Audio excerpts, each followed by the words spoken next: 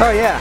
So I should preface this by saying that one of the reasons why the Bumble fits me so well is because in the early 2000s I had a short wheelbase white Range Rover Classic that was called Big White, and everybody knew that truck as being my truck. And the thing about Land Rovers is that they develop a persona in and of themselves that's linked to the owner.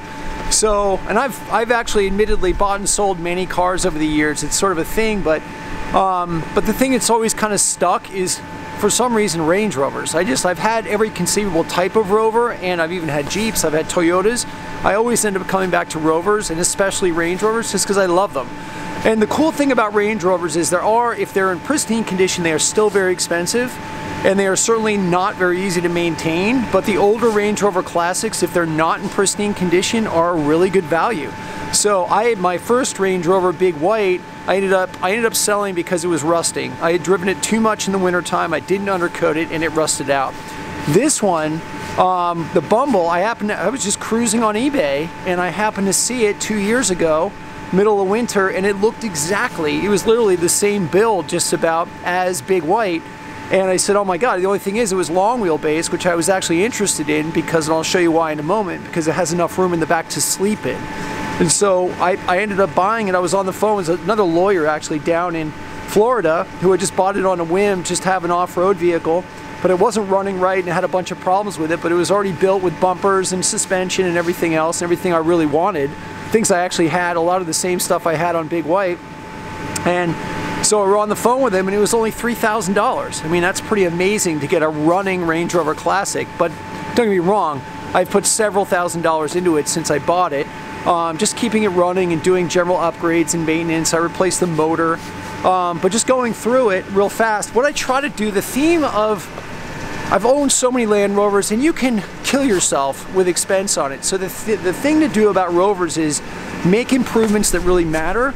But in my mind, I sacrifice, I'm certainly not, this is no concours showing vehicle. I sacrifice authenticity with the truck for pragmatism. That's really my thing. If it's practical and it works, I'm going to go that direction, as opposed to spending all sorts of money to get the authentic item. And just because it works, many times the cheaper item can work better. A prime example of that is my winch.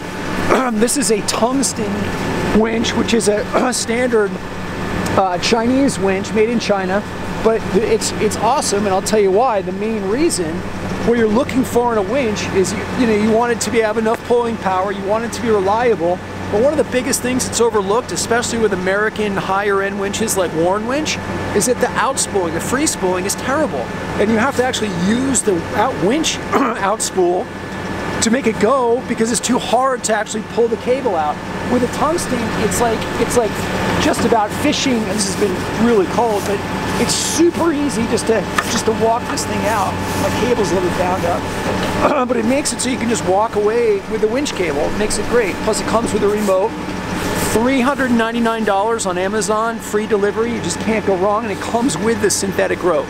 So synthetic rope is really... Why do you go synthetic rope other than cable? Synthetic rope is great for one main reason. If it breaks, it generally will just fall to the ground. It doesn't recoil. There is a little bit of recoil, but with a steel cable, it comes right back at you and go right through the windshield, and it's just not very safe. So almost everybody's gone to synthetic rope at this point. There are some die-hard people who love the steel cables, but I've gone to synthetic since it first came out, and I'm just very comfortable with it. Plus, it's easier to handle. You can walk around with it. Steel cable gets all bunged up.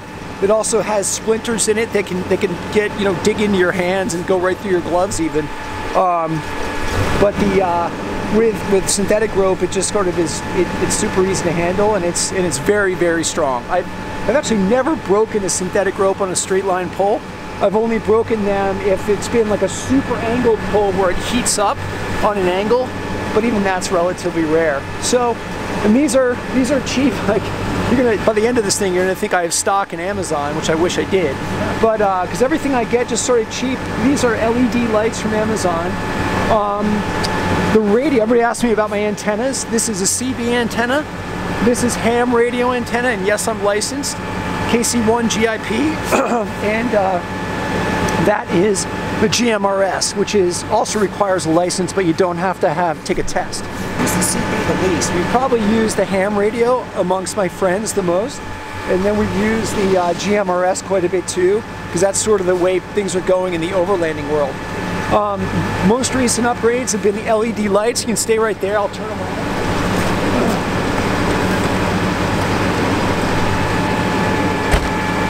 These are badass. These are the Halo LEDs, again from Amazon. I had to do quite a bit of wiring to make it so the Halo worked alone with the driving light. So that took quite a bit to do, because I've got the little driving light here, but I had to link these two together, and believe me, I'm no electrician, but I was able to do it. So those are really cool, and they're super bright at night. In fact, they're a little too bright. I'm getting blinked at people even when I'm in low beam, and so, but it's awesome because they're really a nice upgrade from the other units, and they use a lot less power, a lot less electricity. These guys I had to spend on. Nobody is making an aftermarket LED Range Rover Classic light. These come from a company in England. You can find them on eBay. So if you go on eBay and you Google Range Rover Classic LED side lamps, you're gonna get these. They're not cheap though. They're a good couple $100 for each set. So for the front, you got like $200. And then for the back, you've got like 200 bucks. My neighbor Jerry is gonna come up and join us. Little weird add-ons people ask me about. The holes in the hood. I do this because in the summertime when I'm wheeling, the newer 4.6 engine that we put in, it does get hot. It doesn't heat up temperature-wise internally, but it just kicks out a ton of heat.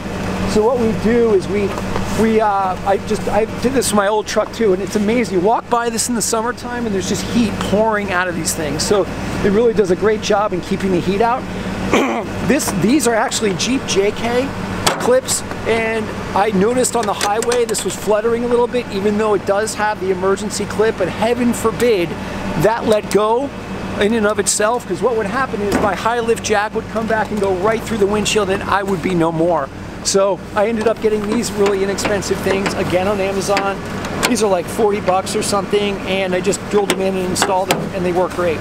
So this is a little a Jeep thing, and I have no issues using any brand of stuff as long as it works. So moving back, this is a little bit controversial actually. A lot of people say you're not supposed to put the high lift jack on anything on the external part of the vehicle, because if there's a major accident, this thing could come undone. I have to tell you that the way this is bolted in and reinforced with these massive bolts, the whole entire hood would have to come off, which could happen, admittedly, but it'd be so doubtful. It'd be such a catastrophic accident that I'm gone anyway. So this is, a lot of people say this is bad. If you hit something head on, this could fly out, or it could come back at me, but it's bolted on so securely that I seriously doubt that's gonna happen. The high lift jack is something I use very rarely. The only reason why I actually keep it with me is because this is an easy place to keep it. I do keep it bathed in oil. I use wax, a kind of wax oily spray to be able to put it on. Fluid film is what it's called, and it's an undercoating, but I use it to lubricate this guy, because if they get rusty, they're useless. This is a last resort implement with high lift jacks. It's a farm jack. It is very useful. It has its place, but I only use it as a last resort because it's a really dangerous thing to use. They store a huge amount of energy, and if they unload at the wrong time, they can hurt people. And I've actually firsthand have seen that happen years and years ago, and it was not pretty.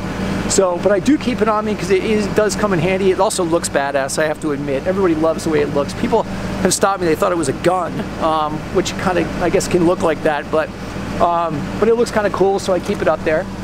Just moving our way back, this is where an old snorkel was that I cut out. You're gonna see there's a lot of, like, if I can tape it over and that works, that's what I do. I don't care so much about the aesthetics as long as the vehicle generally looks okay. Like, I had a ton of, one of the bad things about Range Rover Classics is it has its own ECU has its own brain for just the windows to work. It was one of the early super smart windows in a vehicle where it would remember, it had memory where you put it before, and it's just a mess. So I'm constantly fiddling with these windows, and Eventually I like to put a hand crank or something in, but I take off the door card so much I finally just said screw it, and I put my beloved zip tape, which I use on everything. I just put that over just to provide a little bit of sound deadening and insulation. I have just super practical stuff. I mean, people love to look at the vehicle because this is a bicycle water bottle cage that I use. I have them all over the vehicle actually, in the back and over here. Normal seats, but I do have seat covers that a buddy gave me for this that didn't fit his vehicle. One cool thing is I have the old-fashioned Land Rover. This is an old Defender steering wheel. They actually do have a middle one that does say Range Rover, which I'm looking for, but this is kind of cool. It just gives you a better feel than the Range Rover Classic thing. And the only drawback on this is it has no automatic shut off for the blinkers, but that's fine with me. You can see all my radios. I basically just bolted them on and, you know, and velcroed things on top of it just to keep it practical, you know, as long as they all work, which they generally do. Some work better than others, and radios are never perfect, but they do work well. We use the ham radios for all the bicycle events, which is great. And I've taken out, if you notice, like the dash, there was tons of dash with lots of extra wiring and things like that, and I've gone through that wiring like I did with my previous vehicle. I just took it all out, because the less that's there, usually the better. You can go wrong with that for sure, and again, I'm no electrician. I probably have done things not quite right, but it seems to be okay. And it's really, really attractive on the other side because there's so much more room for the passenger there. The iPad, which is what we live by for all the navigation we do, Ride with GPS for the bicycle events, and Avenza PDF maps, which is what we use for the town highway reading. Of course, the obligatory disco ball, which comes in handy at night when you're at the party. Actually looks really cool. It's a bummer it's not nighttime. Getting into the rear of the vehicle, most used tool of all time, absolute most used tool, the steel chainsaw. We'll use it today for sure. There's no doubt we will. One of the things that we do in the food chain of driving class 4 roads in Vermont is we are the guys who actually clear the trees. I mean, the snowmobile clubs do it a lot, but they usually just do it in the fall when they're getting ready for their season. We do it year round. You know, when well, not year round because we really don't do much in the winter, but during the season we're out there. Whenever there's a tree down, it's our responsibility because the horseback riders and the cyclists, of which I'm one as well, you can't carry a chainsaw. So this makes it so I keep it right here front and center. I keep it sharp. I keep it fueled up, and I use it all the time. This is sort of my kitchen area when we're camping, and I keep things really minimal. I've got my age-old beloved Engel fridge. This is a Swiss-made fridge, and you can keep this guy on and keep the truck not even running for several days. And as long as it's on a low enough setting, it'll keep everything really cold. When the truck is running, it's no problem. It stays charged up. And the key to that is that it uses really very little electricity. So it has very little draw on the vehicle, and it's also just keeps stuff wonderfully cold. And you can actually keep stuff frozen if you want to. So that's where I keep like beer and things and perishable items when we're camping. I do keep a lot of food stuff in here, but I don't go for long periods of time. It's almost always like a night or two, just overnight camping, which is what we do in Vermont. So this is sort of the kitchen area. My towels, my paper towels, and just anything I need that's right there. I'm constantly stopping to swim in ponds, so I keep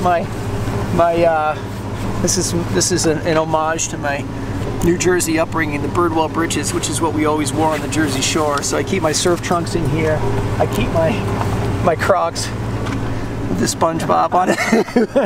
So I keep those always in because I'm always stopping to jump in a river or jump in a pond, which is, we have a plethora of that stuff in Vermont. It makes it a delightful thing, especially when it's really hot in the summer. It's so great to stop. Keep my first aid kit right here with my Blue Ridge gear right here, this awesome pouch which is Velcroed, so if anything happens I'm right there and I can just tear this guy off and I can walk away with it. I have modified this, and I keep mainly band-aids and stuff I use all the time, Neosporin, things when I just cut myself. A lot of headlamps. I have my high lift jack base, but I use that more for my normal Land Rover jack, which is awesome. All my air down things, which we're going to use in a moment. These are just devices that actually pull this pulls the valve out of anybody who's a wheeling enthusiast knows what this is, but it basically captures the valve stem when you're airing down and makes it so it's super easy and accurate. pocket there down, and then of course a gauge. Moving to the back, these really robust bumpers. This all came with the truck. These are all Rover time, which was a great company back in the day. They made, in the early 2000s, late 90s, they made the best of the best. They still exist. They're still doing some stuff, and I understand they're coming back. They have new owners, but this was the stuff to have. This is the rear version of those English LED lights. Let's see. Okay, so one of the things I do, just stupid stuff. A lot of other guys who have big vehicles like this, they have swing away tire carriers on the back, which isn't bad to have. That is kind of nice, but I get in and out of this thing so much. One of the best things about a Range Rover is the tailgate. If you have a Discovery, no tailgate. If you have even an LR3 or LR4, the tailgate's kind of half because it's scalloped. But with a Range Rover, it is the best. You can cook on this, you can sit on it. The first thing you do when you stop on the trail and you're hanging out with people, pull the tailgate down, and everybody's back here. And it's the perfect height for cooking on. It's great for, like, you know, you can fix stuff on it. And I put a tarp out, and I've got a little pad I can use when I'm doing repairs, and I make a workshop out of it. It's just awesome. I keep in the back here, we'll get to the cot in a minute, but I keep all of my recovery gear in this dry bag. So it can be raining and nasty and stuff like that, and everything stays nice and dry. I've got all my kinetic ropes. A kinetic rope is this sort of elastic rope that's super good for recovery. It packs a wallop, but it's still a soft recovery, so you can pull somebody out, and it magnifies the pulling strength. Of course, I keep toilet paper when I have to get out. Always, if you're going to be going to the bathroom in the woods, carry a little shovel. This one's great, super sharp. You can get this pooper scooper. I carry a little bag that I usually take with me for trail trash. That's another responsibility we have on the trail. And I give these away at the birdwatching safari to everybody who registered, and we actually put these on the back of the vehicles, and they're awesome because they kind of drain out. They're basically a potato bag, but they work super well, and I've had that one for years. This is a recent thing that Kim got me, this awesome little pickaxe. A lot of times there might be situations on the trail where you need to dig something out, or it's really great for at camp making firewood. So you split wood with this guy, which is awesome. So I keep that tucked right in, keep it handy. Looking if you can get it in there. This guy is my spare box. So I've got a spare as many things as I can fit in there. I've got spare belts, spare plugs, spare alternator. I've got a spare water pump. I've got everything that's kind of a consumable item in a Range Rover that it's bound to go through as a spare, because we do go through it. So there's lots of stuff in there, and I try to keep that as compact as I can, and I sort of limit, that's my limit as to the amount of spares I can take. I've got my tools over here.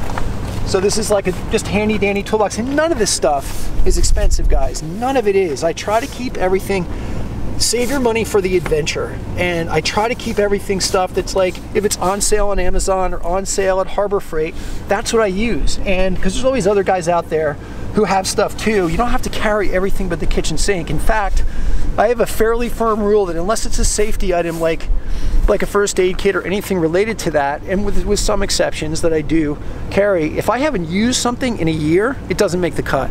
If I haven't used it in a full season of wheeling, it just doesn't make the cut, because then I'm not going to use it unless it's a safety item that needs to be there no matter what. But by and large, I really cull through everything every winter, and I take out stuff that is just stuff I've not been using because it just takes up space. It's so easy to accumulate. It's so easy to just keep, oh yeah, that looks handy, that looks cool.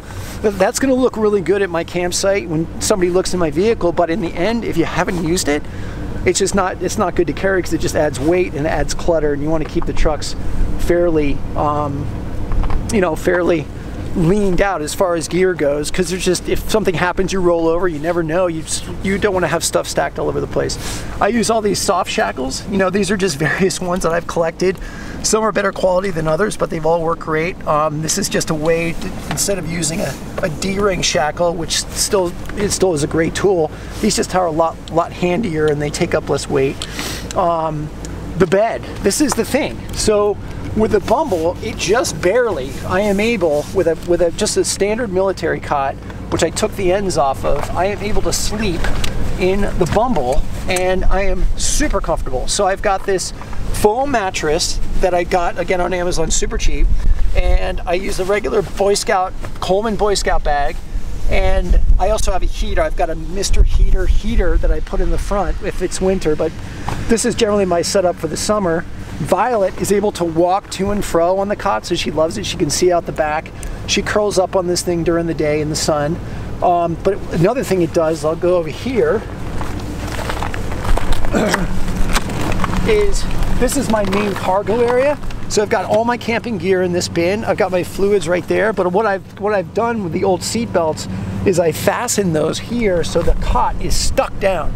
The cot is fastened, so anything underneath it is going to stay there. So if the truck were to roll on its side, or even roll, heaven forbid, roll all the way over, everything underneath it's going to stay there for by and large. So that's another reason for the cot, is that it contains all this gear, heavy duty gear that's underneath it. This is where I keep chairs. I've got a bunch of spares in this old box. This is actually not spares, but tools. This is a lot of tools, and my beloved Land Rover bottle jack, which I use religiously instead of using the high lift. It also provides a perfect base for the front part of the cot. This is my coffee kit. I love coffee, so I've had other videos on YouTube where I've just done the coffee kit and people love it. The best coffee maker for camping right here, the old Italian coffee maker. So I use, a fairly state-of-the-art camping stove, which just folds super small. So I've got that guy. And then this can use propane from a bigger tank, or you can use the small jet-powered jet fuel stuff, and this makes it really easy.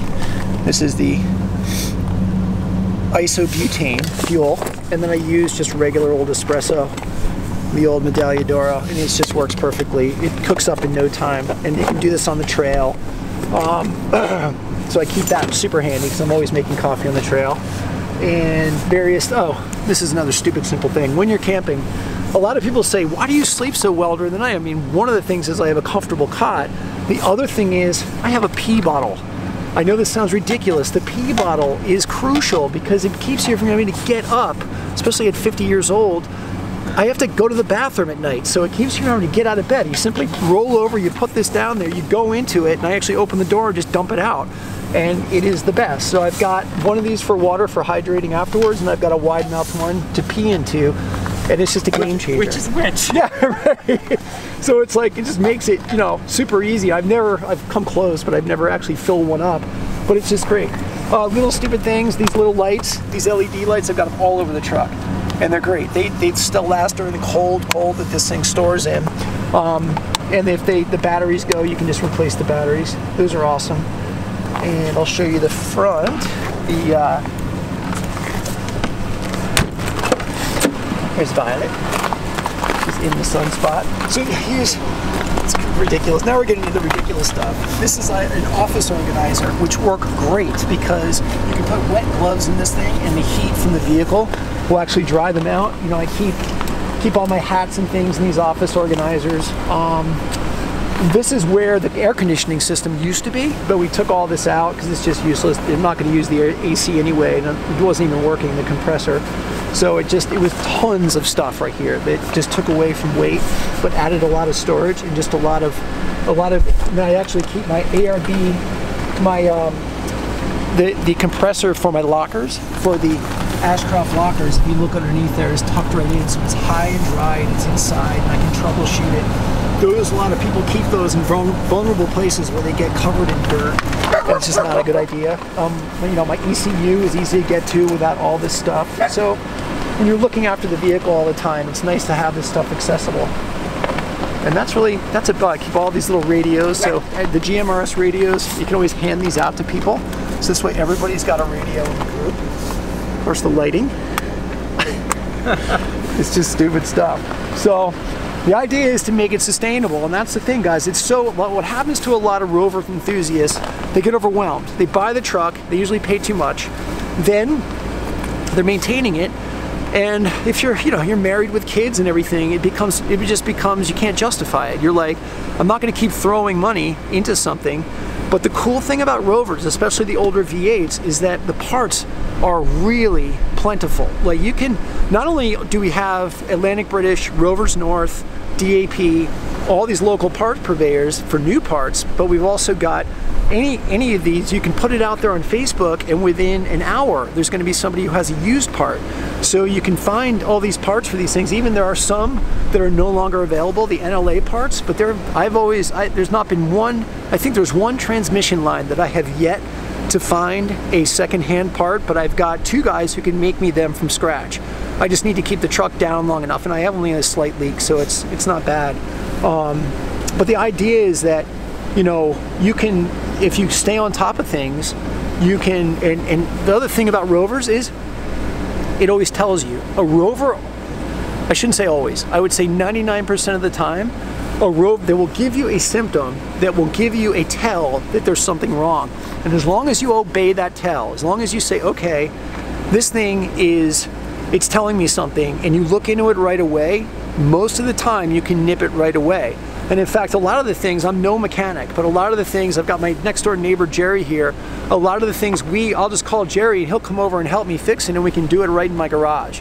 Or we go over to, like, I've got neighbors' house who have heated garages and beautiful shops, and we go over there and fix it. So there's just a lot of expertise out there, and being in the Rover community, there's just, people are so willing to help. You know, it's such a close-knit community, and there's so many of these around that, and the other cool thing about Rovers is they kept the same parts for years and years and years. Like this one, even though it's in '94, uses the same alternator. I have it rigged up to use the same alternator as an 87 through 92 Range Rover, and that's like every one of them. And you can buy those alternators at Napa if need be. So it makes it easier. It's never going to be super easy. It's a very old vehicle. It's 25 years old, but it still is something that it keeps it fun, and part of the camaraderie and the joy of ownership is actually repairing things when it needs it. So that makes it doable. So that's kind of why I stay with them. You know, I've had other vehicles. I've had G-Wagons. I've had the Jeep, the late model Jeeps and stuff, and they're all great vehicles. But for some reason, I always come back to these, and it's like just like gravel. It's like gravel grinding. It's the camaraderie that keeps me coming back. People ask me what the lift is in this truck, and it's a really simple lift. Basically, it's just a bigger coil spring. So this is a 6-inch Rover timed coil spring lift, which I'm not actually even sure if you can get anymore, but it was the standard sort of lift. And it has the Rover time heavy duty control arms, and it's got everything's caster corrected for so that the drive shaft are at the right angle. And then I run a 315/75 R16 BFG KM3. This is the new KM3. I had the KM2s on before this. I do like these tires. I like them. I like the BFGs because they have really great sidewall protection. And a lot of times in Vermont, we've got rocks and roots and things like that. The drawbacks to the KM3 is I don't think they're as good in ice and snow as like a Cooper STT Pro and other mud terrains that have more siping, but they're still really respectable. They're very, very good in ice and snow when you air them down to the level I am. The drawback for that is that I have to air these down to, like, in tough conditions like today, to 8 to 10 PSI, which I can get away with because I've got an 8-inch, it's stuffed onto an 8-inch Land Rover aluminum rim, which are just awesome. Great bead lock without having to have actual bead locks. The one thing to note about the KM3, which I've noticed, and I've seen this online as well, they are shorter. They're short. They're not as tall as the KM2 in the same size, and they're wider. I don't know why they did this. It's just not good. It's the only thing I don't like about them, because they are a solid ½ an inch lower as far as height, and they're about ½ an inch wider. So you're going to get increased rubbing, and you're not going to get the height that you really wanted. Or, like, you know, this truck is geared to have 35s. This is really a kind of a big 34. You know, it's a little over 34. So not good on that. I don't know why that is, but I've seen, like, Andrew St. Pierre White said the same thing, is that his KM3s are wider and they were rubbing and his KM2s weren't. And I've checked with other people who have bought KM3s, they're brand new on the market, and they've experienced the same thing. I don't know why BFG did that, but I'm willing to live with it because it's a great tire. I may not, when I get ready to replace these, I may go back to another standard size 315/75 R16. But basically it's all Rover time stuff. It's so high up, there's so much clearance with the Rover, I don't even run rock sliders. I almost never touch the rockers. It's got so much clearance, you can just walk underneath this thing, and that's only with really a big 34. That's all it is. It's not a 37 or a really, you know, standard, very large tire. So that's it. It's easy stuff. So this is my spiel about sleeping and camping.